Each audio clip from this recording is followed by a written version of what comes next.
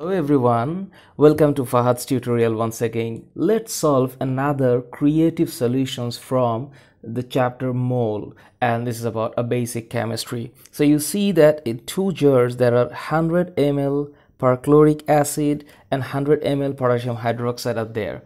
In figure A there are 10 gram perchloric acid, and in figure B there are 10 gram potassium hydroxide are there. So two different jars are there. The first question is, which solutions are more concentrated? So we know that we need to find the molarity, and we know that this is molarity, and to find this molarity we know the principle or the equation is W is equal SVM over 1,000, and you know this V is the volume of the solution and should be in milliliter. So this W means the mass of the solute, S is a molarity, V is the volume, and M is the molecular mass of the solute. So we can find the solute, which one is the more concentrated from the value of CS.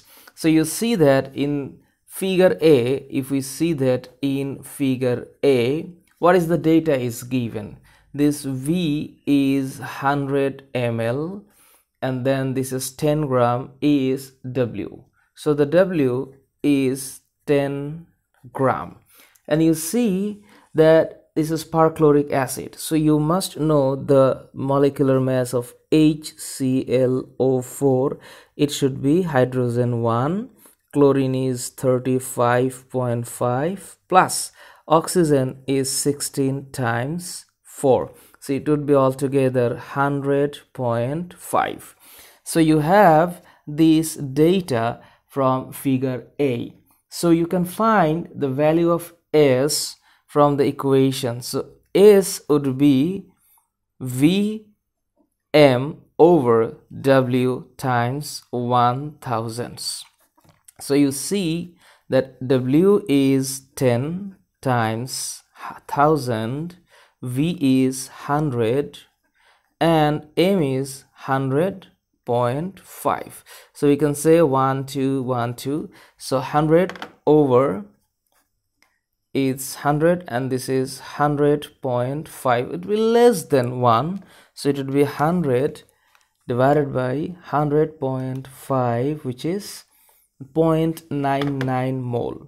So 0.99 mole is the concentrations of this figure A. So the molarity is 0.99 molar of figure A. Now you think in figure B. In figure B, what are the data is given? The volume is same, 100 ml, and the mass of the solid is same, 100 gram, but the molecular mass of potassium hydroxide would be different. So potassium is 39, oxygen is 16, and hydrogen 1. So it would be hopefully 40 and 56. Okay, so now this is S1. Now think S2 would be W times 1,000 over Vm. So W is 10 over thousands by 100 times 56. So now you think this should be 10. It would be 100 over 56. That would be 1.78 molar. Now you got the another concentration 1.78 molar. So we can say that which solutions are more concentrated? The molarity of A is less than molarity of B. So you can say this figure B or these solutions have more concentrations.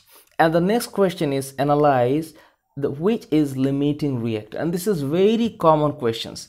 When you know that something like that, to find out the limiting reactant, you must think the mass is given, and you must know that the reaction should be done accordingly. So you think that HClO4 is reacting with potassium hydroxide. Now if you think that the molecular mass of perchloric acid, we just got 100.5 and you got 56 from this and from this. So we see that 100.5 gram HClO4 is reacting with 56 gram potassium hydroxide. So this is, we got it from the reaction. So here 10 gram HClO4 is present in this jar. So we can find that this is 56 times 10 over 100.5. So you got 560 divided by 100.5, and that is 5.57 gram. So we can find that 10 gram perchloric acid will react with 5.57 gram potassium hydroxide, but here 10 gram potassium hydroxide are present in figure B. So in this jar, more potassium hydroxide are there. So you see that 10 gram perchloric acid will react with 5.57 gram potassium hydroxide. So we know that HCl4 will end first. So we can say that analyze which is the limiting reactant if solution A and solution B are mixed from the stem. So we can say that HClO4 are the limiting reactant. So HClO4 is limiting reactant according to the stem is given. So you see this is very easy solutions, and I'm just giving, this is the creative solution 3. In my previous video I have uploaded 1, 2, and this is number 3, and all the creative questions are similar type. So I have explained how to think, and this is a very simple type of questions. Those who are watching this video, I'm just requesting you to do all the mathematics from this chapter with a good understanding of the things, and this type of questions is very common. So you know that from figure A and figure B how we use this equation, and in case of understanding the limiting reactant, we must know the reaction first. And we didn't think about the product, I just think about the limiting reactant because this is the concept. So I hope you understand. In the next video I'm coming up with another problem solutions of this chapter. Stay tuned with me and let me know that what is the demand. Thank you so very much. See you on the next class.